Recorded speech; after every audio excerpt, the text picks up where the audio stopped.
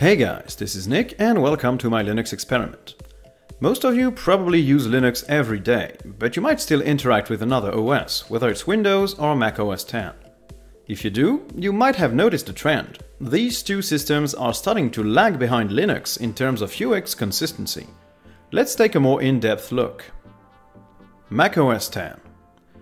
Mac OS used to be lauded for its UX consistency. Its apps looked, felt and behaved the same. They all used a global menu bar, a dock icon, and most of the system features were readily integrated into third-party applications.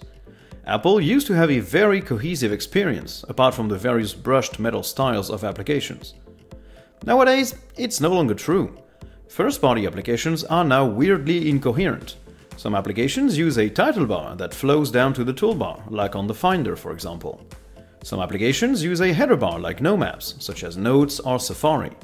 Some use a regular title bar like the System Profiler.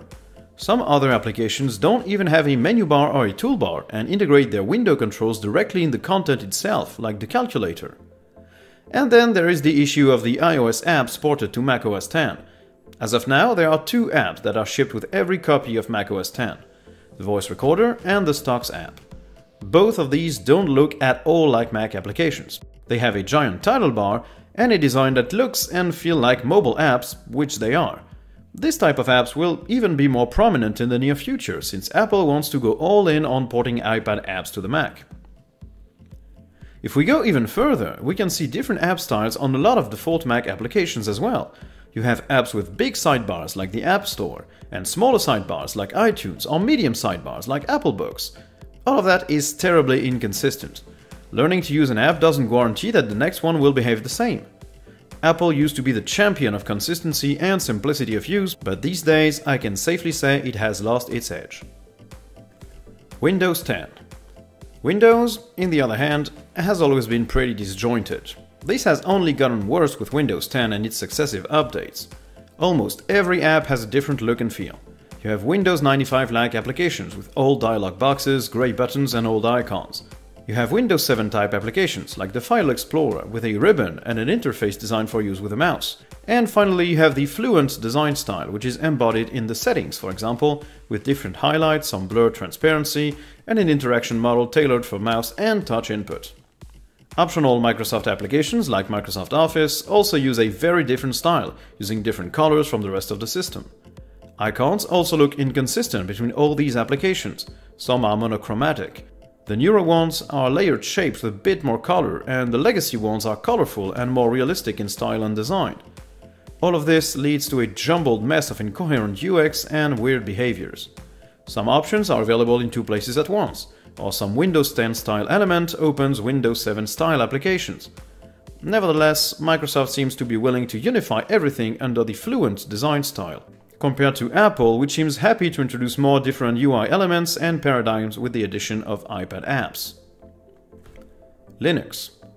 Where does Linux fit in all this? Well, Linux used to be the weirdo. Its interface was hardly coherent, mixing and matching applications from various desktop environments. It still does that, depending on the distro. But if you pick one desktop environment and look at all its applications, you'll find it's a more coherent and more polished whole. GNOME 3 has consistent use of header bars across all apps. Menus are always in the same place. The look and feel is all changed with the system's theme. The app menu on top of the window works for all applications they ship. On KDE, the structure is the same. You get a menu whether you hide it, leave it in the window, or put it in a global menu bar. The layouts look the same. The options dialog looks similar. The theme affects all applications at the same time. All widgets use the same style. On Elementary OS, all default apps look and behave the same as well, without a menu bar, and their own implementation of the header bar. Lists look the same, icons are reused through the system, the theme is coherent, whether the app uses the light or the dark variant. As of now, if you stick to a Linux desktop and use its default applications, you get a more coherent experience than macOS or Windows.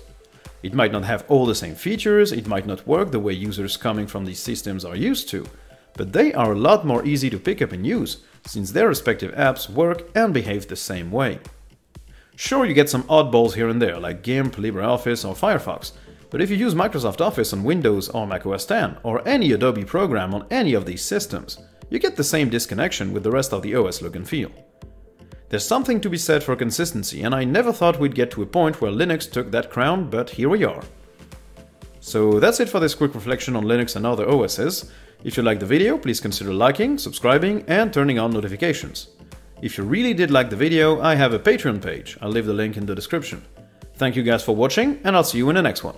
Bye!